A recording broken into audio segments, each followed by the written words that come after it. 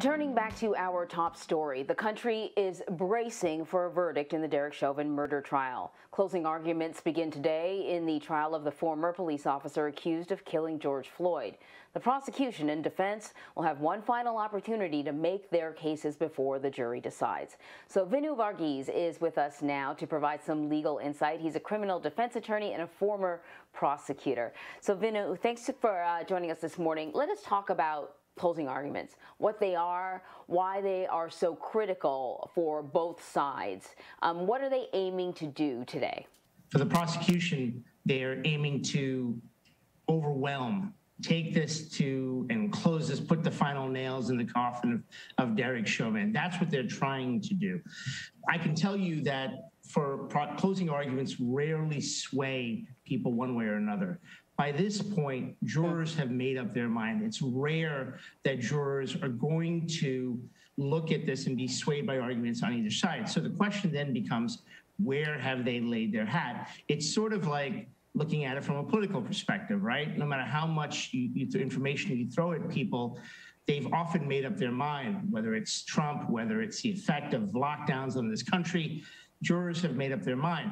Now, for the defense, what they have done, it could be their final shot, though, because this is a way where the defense attorney can tie in all the different things that he wants to tie in. Now, if you are an attorney who knows what he's doing, you argue backwards. So then you tailor your case to argue what you're going to say in your closing arguments, meaning like, what you plan to say in closing arguments is what you've done all the way through. And here, while I've been critical of Nelson and some of the things and him not objecting, he's actually laid out a roadmap for his case. And he's argued that drugs played a substantial factor in this death. So in the end, while closing arguments, rarely sway jurors one way or another, it may be Alec Nelson and Derek Chauvin's only shot to walk away from this. Mm-hmm. So we know the basic arguments that we've been hearing from both sides. Derek Chauvin placed his knee on George Floyd's neck. That cut off his oxygen. As a result, he's responsible for his death versus, well, there were other health factors, other things happening, not just about the health of George Floyd, but also the people on the street were distracting. There were other reasons that could have contributed to George Floyd's death. Now, the jury is going to have to sit. The jury is looking at three possible charges that Derek Chauvin is facing. It's second-degree murder, third-degree murder, and third-degree manslaughter. What are some of the things that the jury will have to consider when looking at the list of charges they're trying to decide whether or not he's guilty of? Well, the jury is going to be instructed of specific elements on each of these crimes. I wrote an op-ed last year that was published online at law.com in New York and printed in the New York Law Journal that argued that Chauvin, the only viable charge is manslaughter. The two murder charges, in my view, are out of bounds. They are what we call charge stacking, that the prosecution introduced these charges knowing that they don't have the legal bases for these charges to ensure a conviction on at least the manslaughter.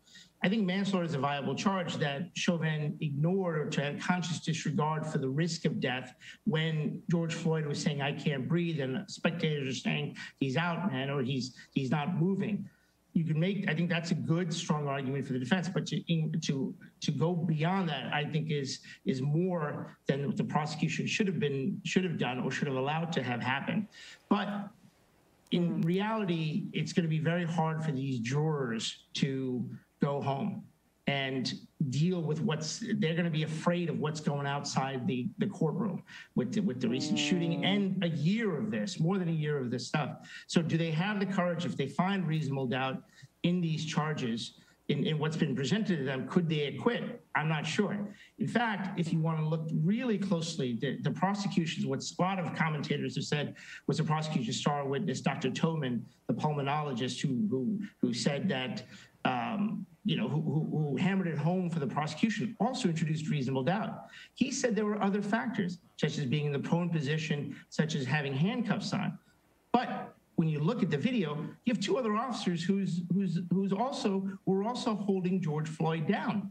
And that was minimized during this trial, partly because there's an upcoming trial with these guys. But Nelson, defense attorney, can argue today that with all these factors, you cannot say that it was Derek Chauvin, whether it's knee on back, on his neck or his shoulder, was a substantial cause. And that's what he's going to be arguing, should be arguing today. So I just want to clarify, I said third-degree manslaughter, second-degree manslaughter. I saw the graphic. I misread my computer here. So in this trial, we saw a lot of video evidence. We also heard from a lot of experts. In your experience, what's likely to influence jurors more? All that testimony from those experts, or, man, that really moving, upsetting video of George Floyd essentially losing his life? It really depends on the person. I mean, you have some people with science backgrounds on the jury. I think the prosecution overwhelmed the defense with the amount of experts. And you and I spoke last week about the cumulativeness of this testimony that the prosecution piled on.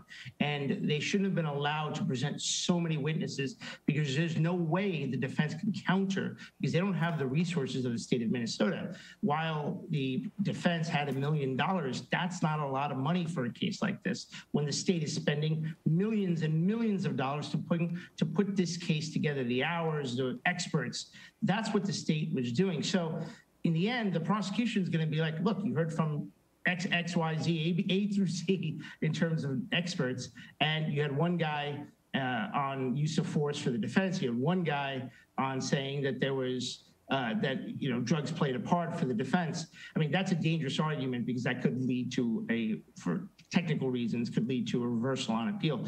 But that's in essence what they're going to be arguing. So as to who, or as to whether they're going to be listening to this stuff, at this point, the jury may be numb to the video. I mean, if they've seen it so many times, they may be numb. And the testimony from the people that have testified may play a factor. They may ask for readbacks of some of their testimony. Vinoo, really quickly before we leave, because of all the legal people that we've spoken to, you're the only one that said that going along you saw grounds for an appeal. Now that the defense has rested completely except for the closing arguments, do you still see grounds for an appeal? Yeah, there are numerous grounds for appeal throughout this case, one of which is the fact that this judge allowed this trial to proceed as is without the other defendants. I mean, these people should have been tried together. Now, he cut it down. He said that we could only have 2 alternates. If there's a mistrial here, it's because they didn't get a bigger room. They could have moved this to some other facility with a larger room to accommodate the trial of all 4 defendants and to accommodate additional jurors as alternates, because I would hold my breath this morning to see if all of them show up. Now, even if all of them show up, they're going to be sequestered, and we'll see how long they can stay together and actually reach a verdict. All right, Vinoo, always great talking to you. Thank you.